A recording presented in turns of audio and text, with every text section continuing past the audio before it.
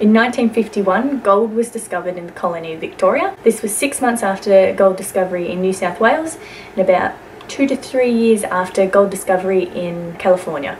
For the people that came to Victoria, gold represented that pulling migration factor, opening Australia up to the world. People flocked from Scotland, Ireland, Wales, England and China to come and seek the riches in the gold fields. They all shared the dream of finding a gold nugget and making it big. Typically self-financed, free settlers bought their fare, sat on a ship for about 3 months and then made their way to the gold fields. Between 1851 and 1860, 500,000 people emigrated from the UK to Victoria. The gold that drew the diggers was formed in an ancient riverbed thousands of years ago in the undergrounds of Victoria, where great quartz deposits were laced with nuggets of gold. Some of the gold underground worked its way through the soil, surfacing on the top layer of soil or in the modern day riverbeds, and this type of gold is called alluvial. The people that were looking for alluvial gold suits your typical idea of a Australian digger with the pickaxe and panning for gold in creeks. Most of the alluvial deposits were picked up within the first year or so,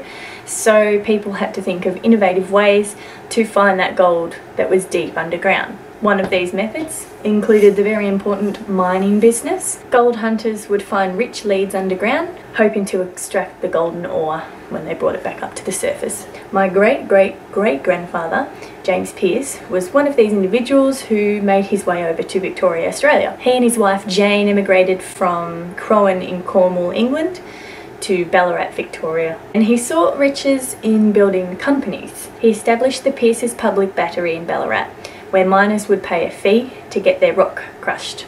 After the rock was crushed, it would then go through a chemical extraction process. I can't exactly remember the common chemical used, but what would happen, they'd rush the chemical through that rock. It would separate the golden flecks away from that rock. In the end, you'd have the gold amalgamated in its pure form. By 1954, Ballarat had 3 rich gold leads called the Golden Trinity,